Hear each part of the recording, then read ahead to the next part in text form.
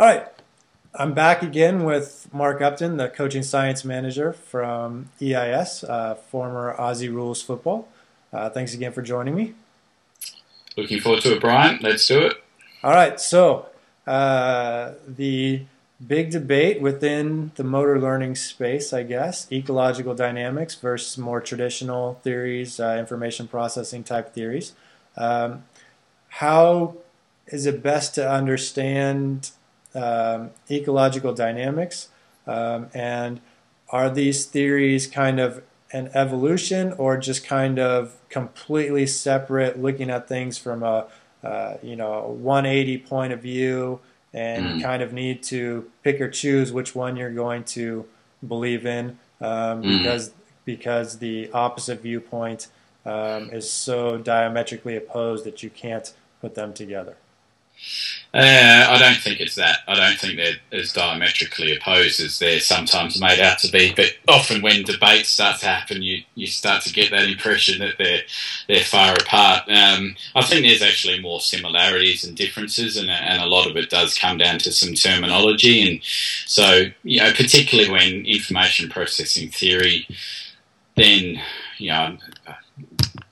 check me on this one, Brian, whether that was sort of around the 50s and 60s, right. And then more into then schema theory sort of came along, I guess, a bit after that. And actually the difference between schema theory and now ecological dynamics and constraints approaches actually aren't that different, I think, from the practical level.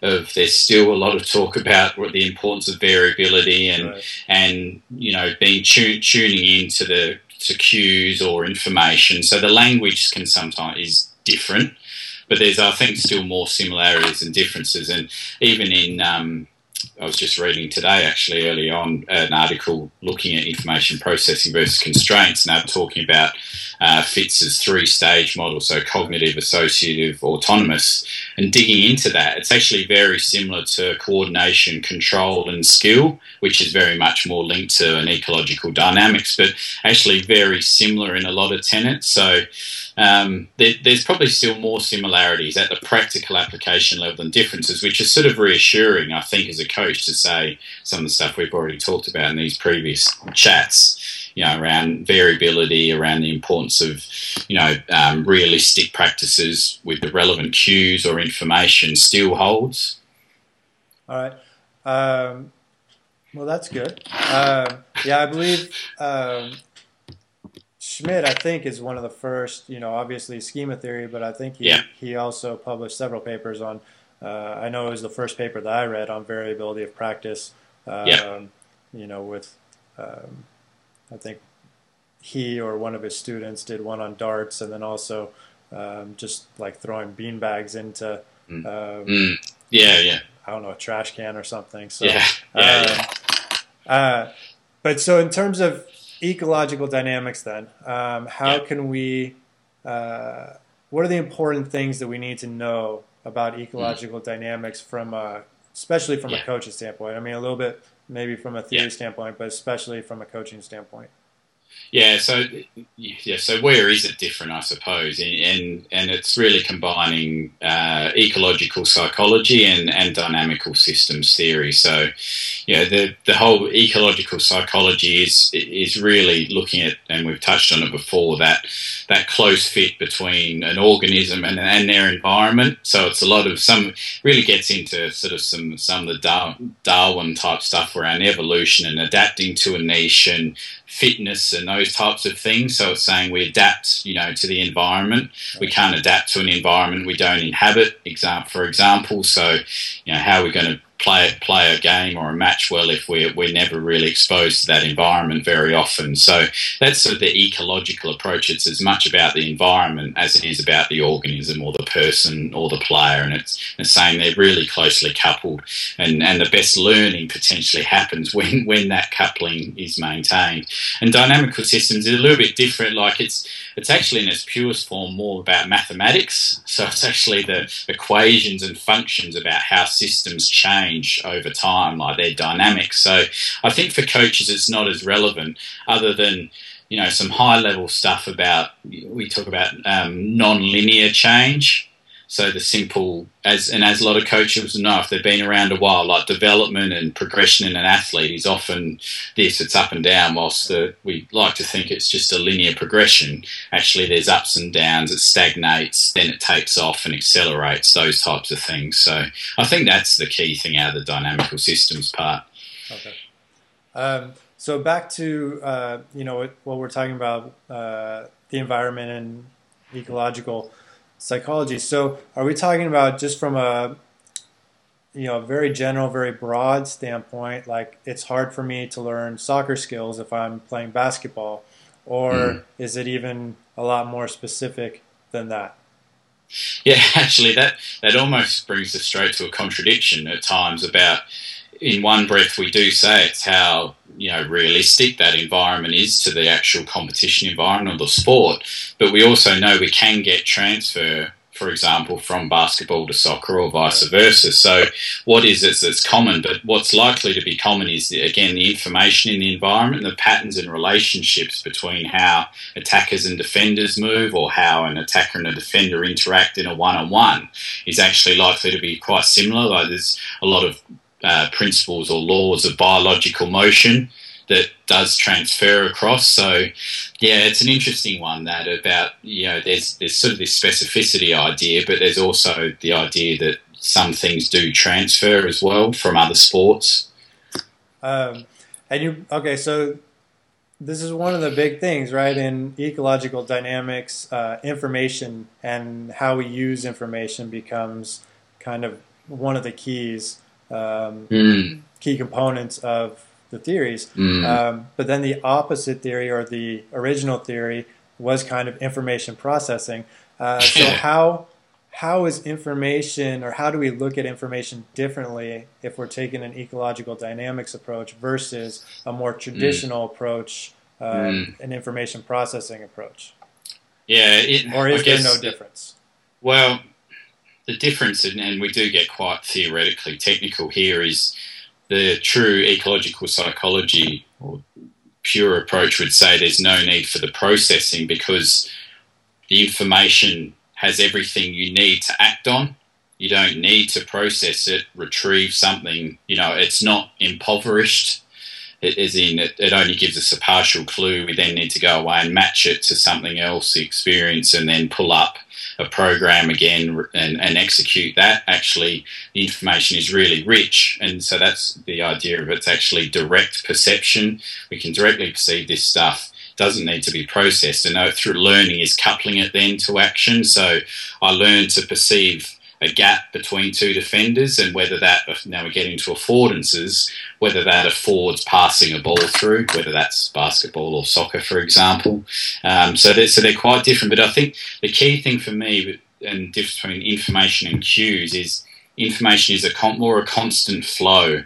So it's continuous, it's dynamic, whereas a cue tends to be very more static and serial in nature. So I see something, a cue, and then that's it. Then I go off and process it. So it's, again, a very discrete stages. Information tends to always be flowing around us. A really good, neat example is if you stand up and stand on one leg, and I hope most of us can balance okay, just standing on one leg, but then close your eyes, right, and you'll find most people, at least either a little bit or some even fall over completely, are destabilised. So even just that simple thing is actually we're constantly taking information, the way light's projected off walls and the ceiling and the room we're in is being used to guide our posture or to constrain our posture in a way. So this is coming in all the time. We're never even consciously aware of it, and we learn that from being a baby, when we come out and start kicking and carrying on and exploring our movement capabilities. It happens early on in a very implicit way. Going back a little bit to what you said, is it safe to say the cue, as you were speaking about it, creates a kind of an if-then decision, whereas if you're looking at information constantly coming in, it's harder to have that if-then, and it almost would then become constant if then. Yeah, exactly. That's exactly how I'd look at it as well. Is it becomes so rapid, if you like, or constant that it just blurs. And so I think a good example. I was watching Barcelona the other day, and Messi beat his defender. It was basically 1-on-1 with the keeper, sort of from 15, just inside the box, and as he was getting closer, the keeper started to come. He was getting closer. You could see is he going to go left or right? And in the slow-mo, like they had from behind him, you see he's taking his leg away, and even from the time he's taking his kicking leg away to it coming through between his hip, knee and ankle, there's just subtle movements all the way through because it's coupled to what the keeper's doing. Yeah. And at the it gets, so it's a constant flow, and then at the point of ball contact, it emerged basically that the decision was to go left. So, his ankle moved in the appropriate way, but actually there was, perception action loops happening, probably 10, 12, 15 times from the time he took his leg away to coming through. And that's what we're saying, that's not just executing one action. It's a constant flow of perceiving and moving and acting. So from a coaching standpoint, if I can use the old traditional theories and just give an if-then cue, right? Yeah. That becomes easier for me to teach. So if the defensive player does this, then you do this. That's something that I can easily explain, easily demonstrate. How can I then, from an ecological dynamic standpoint, coach and develop like what you're speaking of with Messi? How in the world would you teach, develop, encourage, that type of behavior? Obviously, with a younger or less experienced player, not to that degree of expertise. But how would you begin, developing that with a little Messi? So it is. That type of learning does tend to be more implicit. As in, it really is hard to verbally explain and learn from a verbal explanation of what's going on in that Messi example. So you learn it by being put in that situation. Lots and lots of times you become attuned to these things of what you're looking for, and whether it was the movement of the goalkeeper's hips or knees or hands or whatever. And it's really interesting. Some players can then still verbalise back what they're looking at, but a number can't much at all. They're vague, or they can't really say other than, I just knew the opening was to the left. I don't know how I was able to figure that out, but I was. So it's definitely much more implicit, learned by doing. There are still occasions, though, and I think more at a strategic tactical level, it tends to work still sort of at a couple of levels where sometimes you're still using a cue, like it might be more to run a certain play. So say the ball's out of bounds, 2 seconds on the shot clock, that's a cue that we run this play. So that sort of sets us going, but then within that, there'll still be some minor, and then the defence will start to react, and I'll react off that. So then you're more reacting in real time, if you like, to the information. So I think they actually still coexist. Okay, great. All right, well, thank you again for joining us. No worries.